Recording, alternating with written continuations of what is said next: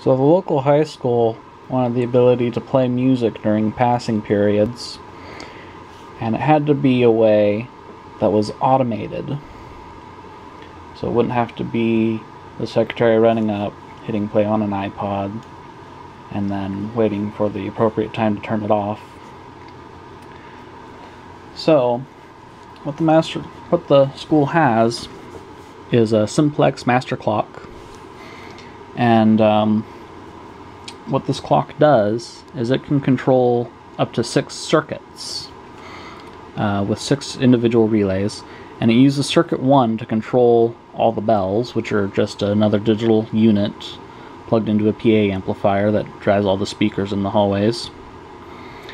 And then is able to program circuit 2 so it can control an iPod. Alright, simple enough, right, so far. So it'll turn on circuits 1 and 2 at the same time, and then it'll turn off circuit 1 after 3 seconds, which is just how long the bells ring, and then it'll leave circuit 2 on for 4 minutes. It'll turn that off, and then it'll ring circuit 1 for 3 seconds again, and that signals the end of the passing period. So we have bell, music, minute of silence, bell again. Alright, but the question is, how do we get that to control an iPod? So, after quite a bit of digging around, have an iPod, and on the iPod's 30-pin connector here, it has the ability to take in remote signals. So if you have like a little iPod dock, you stick your iPod in there, and then you have a little wireless remote, and you can tell it to go to the next song or whatever. So that's pretty handy. So what we need to do is need to be able to tell the iPod to play, pause, skip to the next song. So when it's time for passing period, it'll play a song. Then when it needs to, it'll stop playing and cue the next song in the playlist. So what we have here is an Arduino, and this has 3 data lines here. It has this line here, which is coming off of the iPod, and this just tells the Arduino, hey, there's an iPod plugged in. And there's this line here, which is sending data to the iPod, and this has to do so through a couple of resistors, because the Arduino runs at 5 volts and the iPod runs at 3.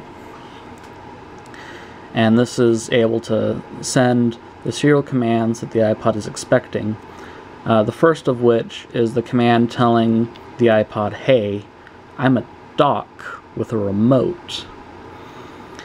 And that's why it needs to know when an iPod is plugged in. So as soon as the iPod is plugged in, the Arduino knows to tell the iPod, hey, I'm a remote. Okay, and then we have another input here, which would normally be going to the master clock. So when the master clock triggers, it puts 5 volts on this line, which tells the Arduino that it's triggered. So when this triggers, the Arduino will wait for 5 seconds, which gives time for the bells to ring, and then it will send the signal to the iPod to start playing. When the master clock triggers off, which basically brings this input down to 0, it will tell the iPod to stop playing and then cue the next song. So let me plug that back in. So I'll tell the iPod to stop playing and cue the next song. And then this is just power and ground here. So obviously I don't have the high school's master clock at home because it's a rather large unit and it's built into the wall. So what I've done for now, just for testing purposes, is this is an AT-Tiny, just another little microcontroller, and I have it set so it pulses this line on for 10 seconds, then off for 3 seconds.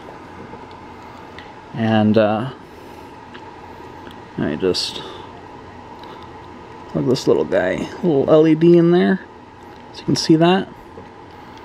There we go. So right now it's on, obviously. So now we can check out our iPod here, and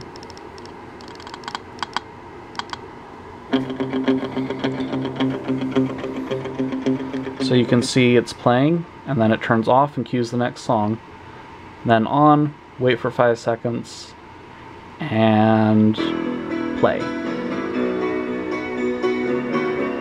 Then off, and it'll cue the next song, and on, wait 5 seconds, play.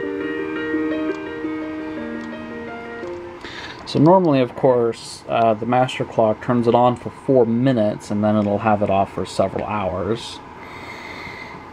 But that works, and everything should be working just fine. So this will actually control the music in the hallways now. And then this just has an audio line output, which also comes off the 30-pin connector. Audio line output, and that goes to the amplifier that drives the speakers in the hallways. That's really distracting. And that's about it, really. And that was the most elegant solution I could think of. And next project will be shrinking that all down so it fits into a nice little package like this. And so you can just take the iPod and stick it in there, and away it goes. And this little dock was, I think, was $1.50 on eBay, and you know there's nothing inside of it basically, but it'll have the Arduino chip, not the Arduino board because that's kind of expensive, but it'll have one of these little chips and the stuff to make it work in there, and everything to let it interface with the iPod, and overall it should be a very inexpensive little unit. Yeah, so that should be quite nice. Anyway, thanks for watching.